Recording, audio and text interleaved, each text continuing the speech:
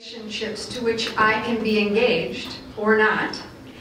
I have been in this call. I'm an ordained pastor with the Lutheran Church, and I was just having a conversation in the back with Rachel, and we were talking about what age one might go to school. And I started my undergraduate degree when I was 38, and I started at seminary when I was 45 years old. So I want you to know that there's a lot of opportunities, and age isn't necessarily a barrier for any of that. So today we're going to talk about relationships. And you know, if we think about it, when we're talking about our Christian faith and Scripture, this is all about relationship, isn't it? It's about God's love for us, God's love for the world, and our love for each other. And so, no matter who we are, we're engaged in relationship. So, as I think about framing our conversation today, I was hoping that you would read this scripture with me. So if we could read it together out loud.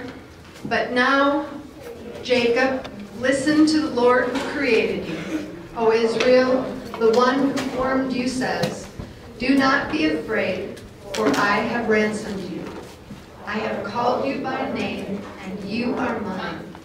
When you go through deep waters, I will be with you.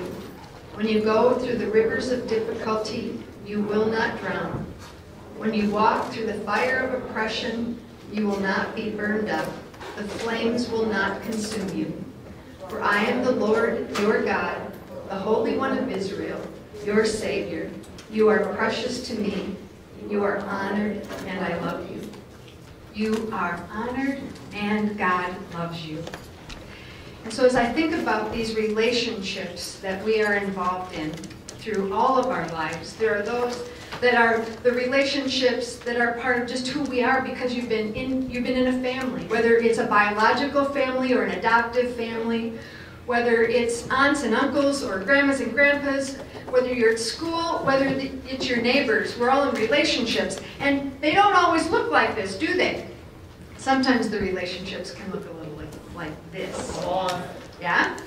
So today I want to talk about, this is a pretty big subject, but I want to talk about our day-to-day relationships, the ones in which we're engaged with each day. And I've heard that there are two kinds of people in the world. Those who do not have enough love, and those who have enough love.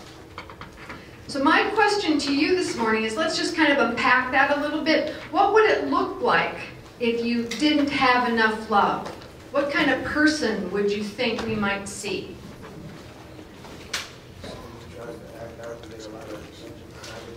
Okay, if you didn't have enough love, for those of you who might not have heard on this side of the room, you might act out and try and get attention from others. How else might you, what else might we see if you didn't have enough love? Pardon me? Hard or cold? Okay. Back here? I'm sorry? Sad and depressed could certainly be one of those. So you get the picture. People who don't have enough love aren't operating out of a place inside of themselves that's confident and can be loving to others. So what would it be like to have enough love?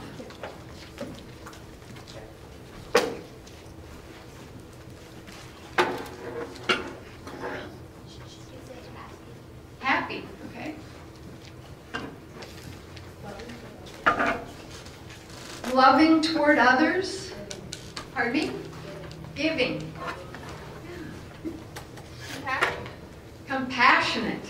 Okay, so again, you have the picture. So then I want to go and make a step further, that I believe that you are shaped by those who refuse to love you or who are unable to love you, and by those who love you. And I'm going to ask you to participate in this next section. So I want you to be thinking about this, about how we're shaped by those who do not love us and those who do love us. Let me give you an example.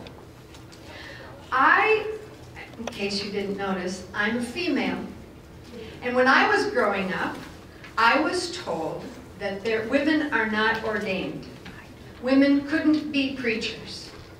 And so there was already this whole sense of being female meant that I was going to be treated differently. And how that shaped me is it made me want to work a little harder, but it also made me a little resentful. Why was it that men could do those things? Why was it that women were allocated to certain roles? So by those who refused to love me, or those who were unable to love me, I was shaped in that way, that I felt like I always had to work just a little bit harder than anyone else did.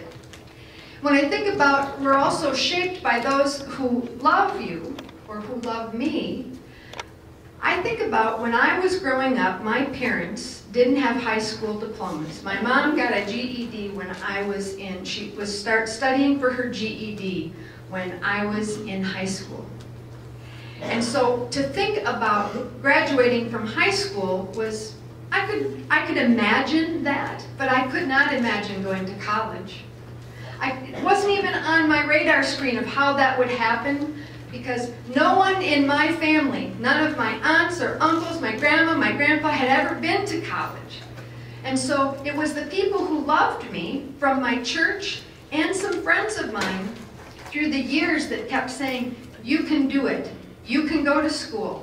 And that shaped me by giving me confidence and courage and the hope that maybe I could go to school one day. So this is what I'm saying, is when we talk about the difference of, it's one thing when we name what some of those things are, like let's say the situation of the people who didn't love you, but how did it shape you? You see the difference? It's how are you reacting to whatever that situation is? And this is where I'm going to ask you to help. You're going to get into groups of 3 as soon as I give the word. And what I'd like you to do is talk with each other. I'll tell you when 60 seconds are up, I'll just say 60 seconds, switch. And what I'd like you to do is name a person or a situation in your life where you felt loved, where you felt love was refused to you. And how did that shape you? So name the situation, but more importantly, how did it shape you? And how are you the person you are today because of that? And then there's 3 people and you've gone around, we'll go to the second question. When you were loved, how did that shape you? How are you the leader you are today, or that you are becoming because of the relationships?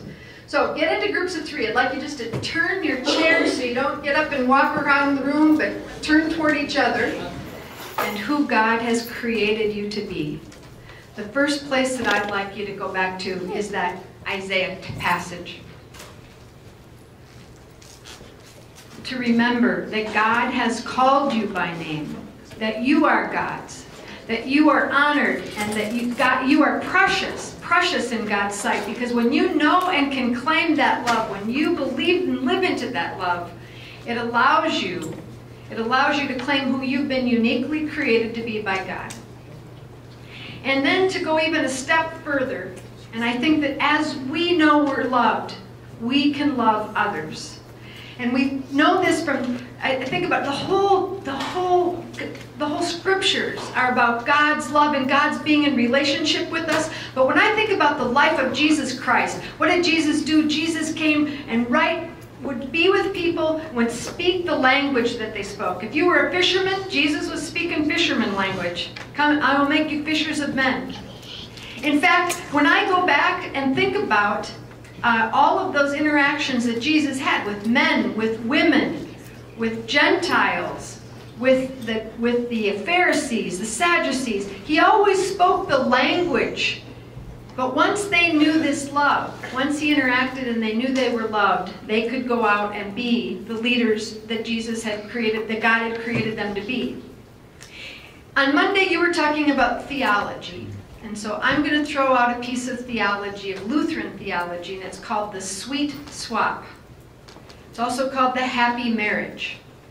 That when we know Jesus' love, and especially we know that through baptism, we know that through reading scripture, we know that through interactions with each other, that Jesus comes to us and gives us Jesus' glory, Jesus' goodness, kindness, wholeness, Jesus' grace.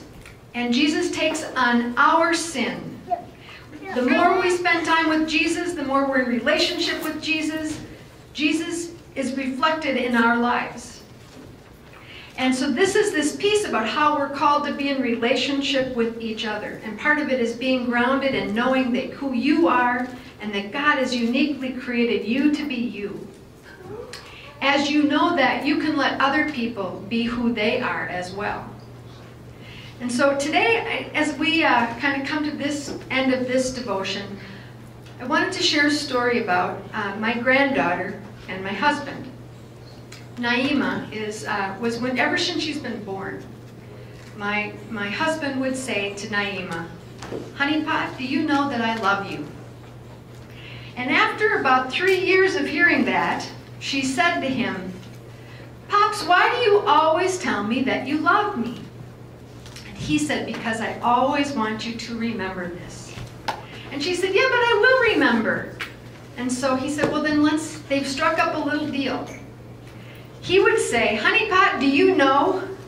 And she would say, "That you love me?" And he'd say, "Yeah." Well, the more that happened, "Honey Pot, do you know?" Because the first time she wasn't sure that was the right answer to the question. "Honey Pot, do you know that you love me?" But then she got where, "That you love me, that you love me." And now, my husband died about 2 months ago. And to this day, if we say to Naima, in the last couple of weeks we said, "Naima, do you remember that Pops?" And she said, "Loves me." And I think that that's exactly what we need to do with each other. That every day, each and every day, God is coming to us and through Jesus Christ says, "I love you." And we need to not only say that and be reminded of it for ourselves, we need to remind each other. And so just turn to the person next to you and say, "Do you know that God," and your response will be, "Loves me"? Do you know that God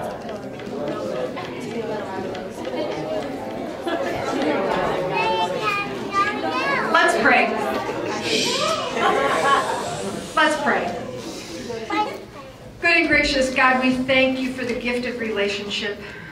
We thank you for the people in this room, this class, these students, and the people who have loved them and shaped them so that they might be used for your glory, that they might live fully in this life.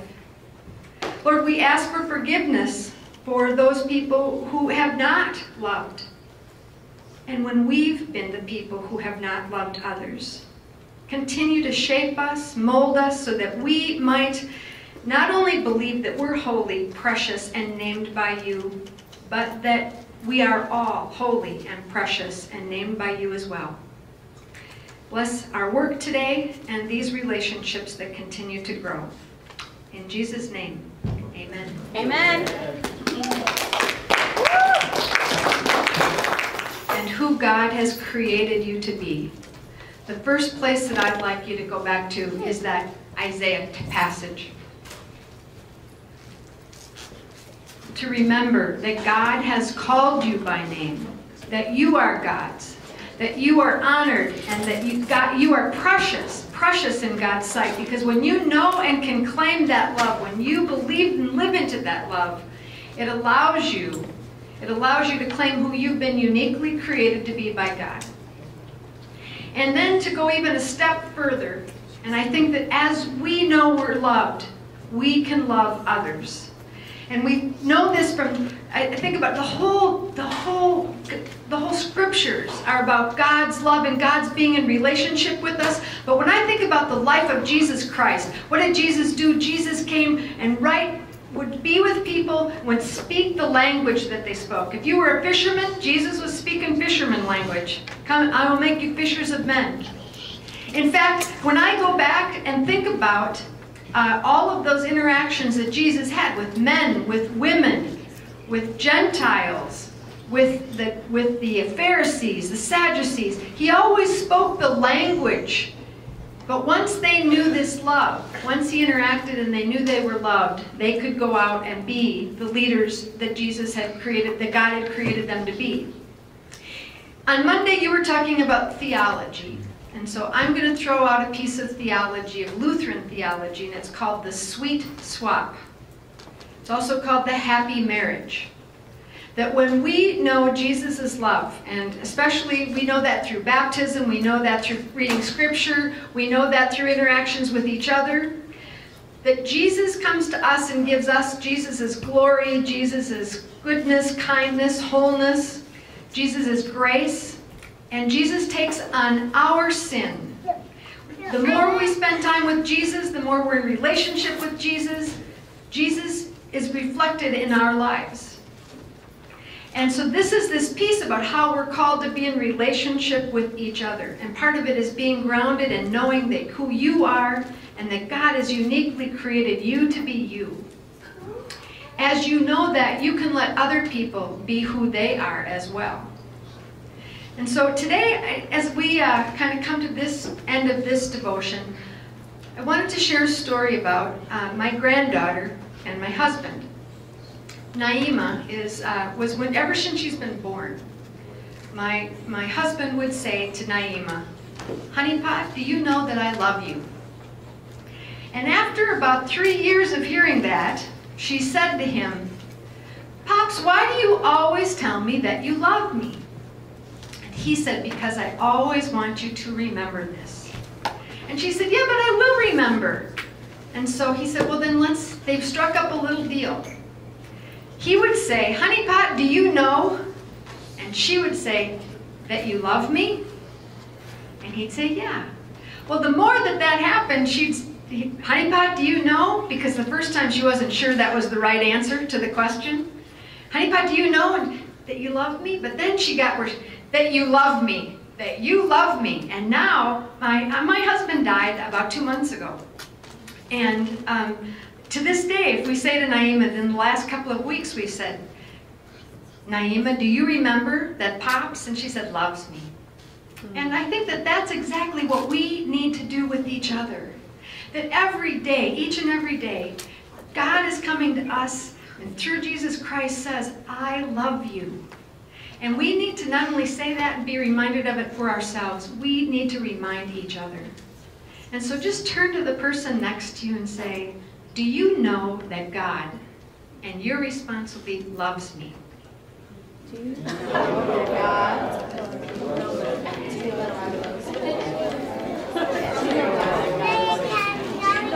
Let's pray.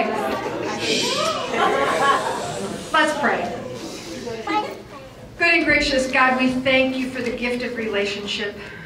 We thank you for the people in this room, this class, these students, and the people who have loved them and shaped them so that they might be used for your glory, that they might live fully in this life. Lord, we ask for forgiveness for those people who have not loved, and when we've been the people who have not loved others. Continue to shape us, mold us, so that we might not only believe that we're holy, precious, and named by you, but that we are all holy and precious and named by you as well. Bless our work today and these relationships that continue to grow. In Jesus' name, amen. Amen.